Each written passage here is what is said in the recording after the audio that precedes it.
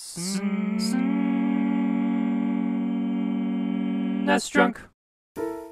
Pink Panther is one of those cartoon characters that got more than its fair share of airtime, but he wasn't hugely popular or anything. I mean, if you didn't know who he was, I wouldn't be too surprised. He first appeared in 1963 as part of the opening credit sequence for the film The Pink Panther, the comedy starring Peter Sellers as kind of a doofus detective who somehow stumbles into solving cases one way or another. The animated character at the beginning ended up getting his own theatrical shorts and later a spin-off television series in 1969. However, I should point out, the game, Pink Goes to Hollywood, is not based on the original incarnation of the character. Instead, it's based on the 1993 cartoon series reboot, the one where Pink Panther actually talks. Yeah, originally he was totally silent, but in this reboot he was voiced by Matt Frewer, of all people, who you may remember as Max Headroom, who you also may or may not remember.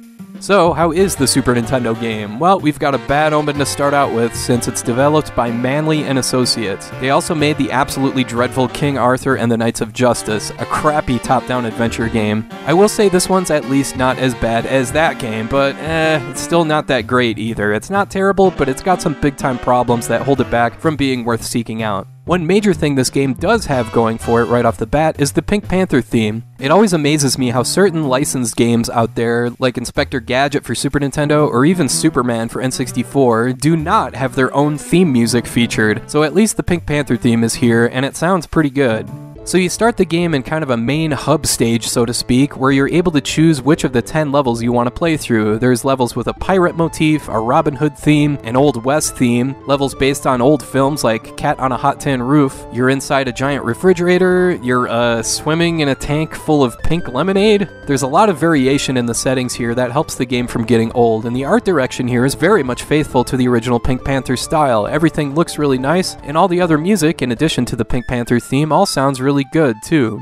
The actual gameplay here is where stuff starts to get a bit murky. There are some ideas here that I like and some that I don't. For starters, every level here is huge. Normally you just make your way to the right, but sometimes it's like, where the hell is the exit?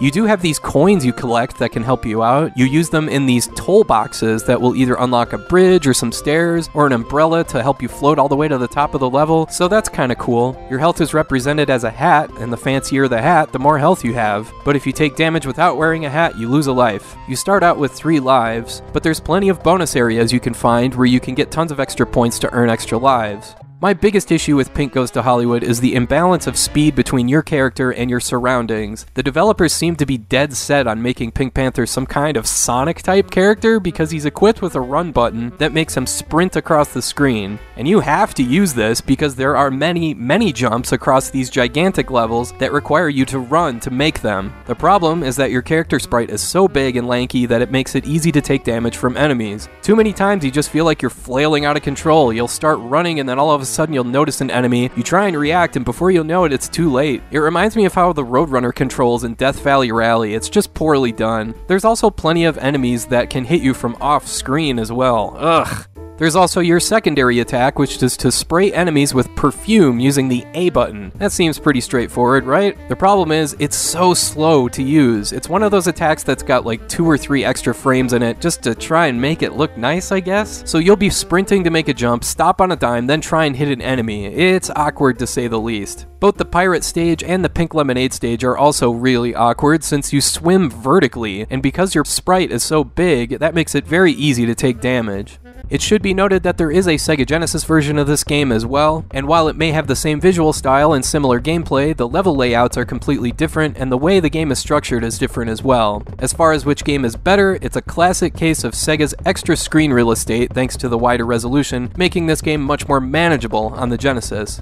But that's not to say that the Super Nintendo edition of Pink Goes to Hollywood isn't necessarily bad. It's got some solid ideas like tracking down coins to unlock certain areas or searching for bonus areas. All the different settings look nice and the music is well done. It's just that the run mechanic and your basic attacks are really rough around the edges and really could have used a bit more polish. I don't think it's quite as good as something like Inspector Gadget or even Super Widget, but it's definitely not as bad as some of the worst stuff on the system. It's not great, but it's not terrible either.